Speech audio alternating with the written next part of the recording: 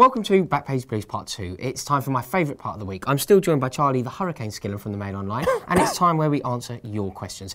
Just quickly, if you want to win this T-shirt, if this video gets, what should we say, 1,000 likes. Ooh, you drive a hard bargain, Rob. If this video gets 1,000 likes, I will pick someone who's commented below. So comment below, let me know if you want the T-shirt, and if it gets 1,000 likes, I will select a winner. Sweet. Cheers, mate. Right, let's start with some of your questions.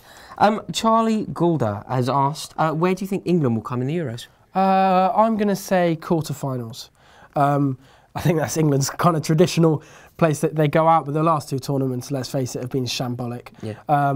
I was impressed with them in the qualifiers. I thought they got a lot of stick, and I thought they played very well against France. I'm slightly more optimistic than that, Charlie. I think that there's room for optimism here. I really do. I think, you know, 100%. It's coming home. 100% record in qualifying is, I don't think we've ever done that before. You've won every single game. We've had a really good display against the French, and I think that the team are playing with really good momentum at the moment. And, you know, with the likes of Dele Alli coming in, I'm excited, I'm optimistic. I'm going for a minimum of a semi-final. Go on, England. Alfie's got the next question. He wants to know, would you bring back Solanke from his loan to help with our attack? Oh, it's a very good question.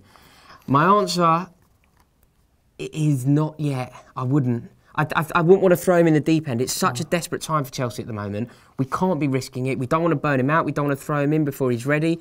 He won't enjoy that. No. Let's ease him into the first team. I think it should have happened already, but I don't think coming into a team that are playing this badly is good for the youth. Yeah, I understand what you mean. I do think there's something to be said for some fresh blood. I think it would get the crowd massively on side.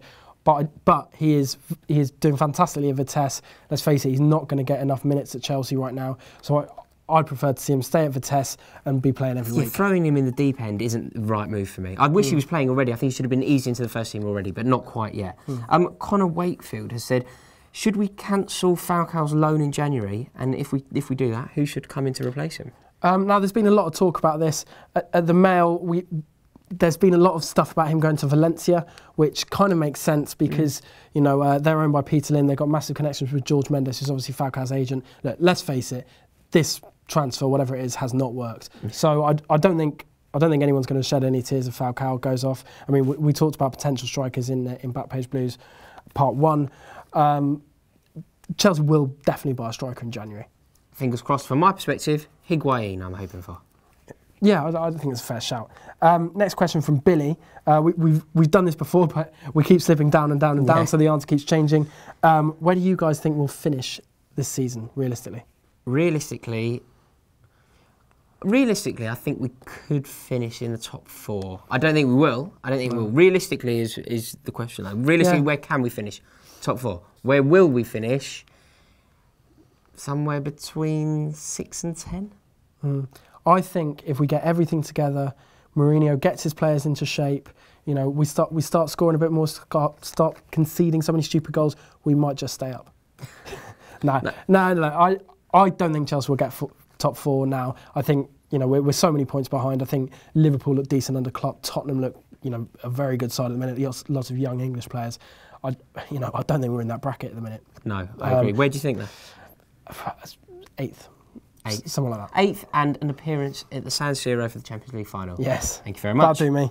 A question here from Rory Fraser has asked, what would you want to win? What's he said, sorry? Who would you want to win the league, considering that we're not going to win it? There's only one answer here.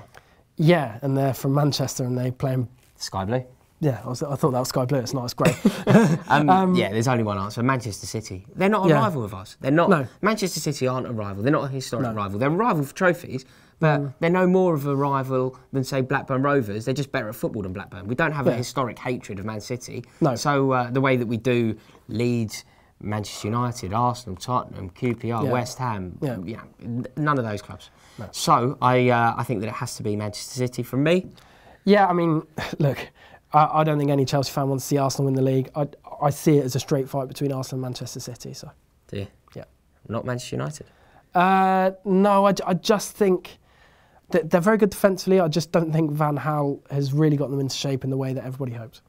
Understood. Right, guys, thank you so much for watching. It's always lovely. I love this part of the week, so please comment below, get your questions in. And remember, if you want to win that T-shirt, comment below, write the word T-shirt, and give this video a thumbs up. Go on the champions.